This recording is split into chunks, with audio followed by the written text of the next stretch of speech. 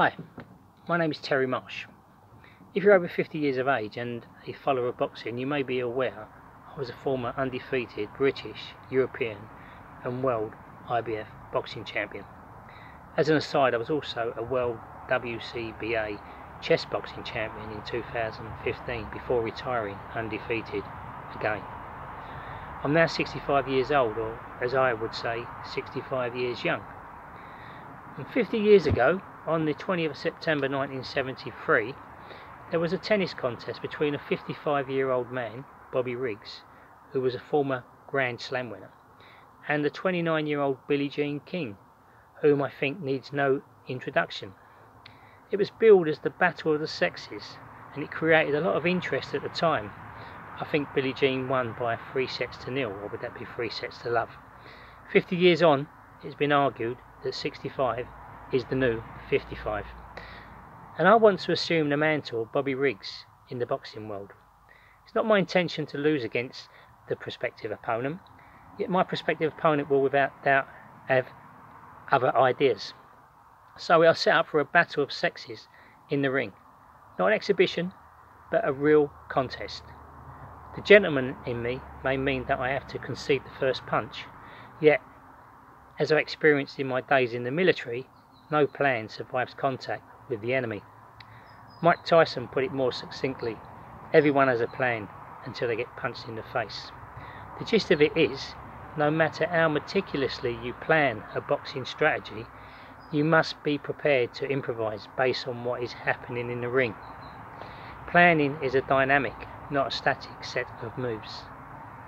I think it was such pragmatism on my part which helped contribute to my undefeated record.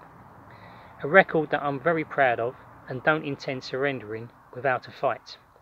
So I'm sending out a challenge to the current women's world light middle and super middleweight champions. I'll be giving weight and age advantages to all.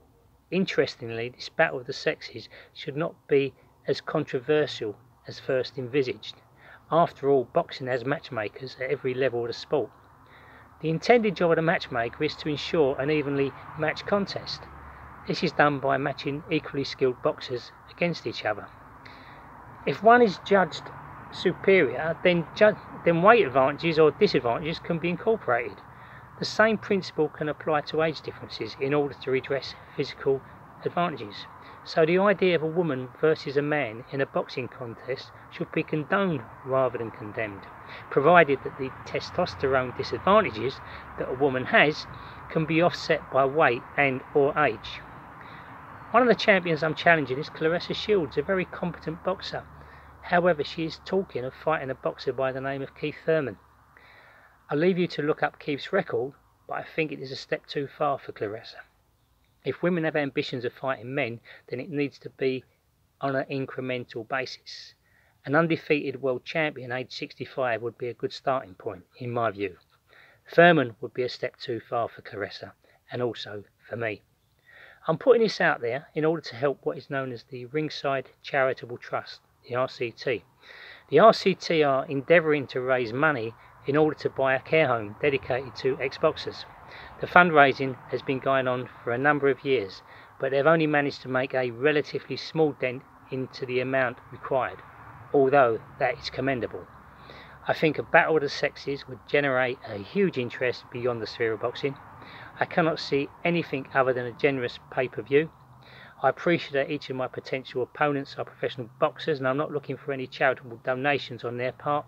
Taking up the challenge would be more than charitable. They would be paid the going rate, no exploitation, and I trust their respective managers would not allow anything else.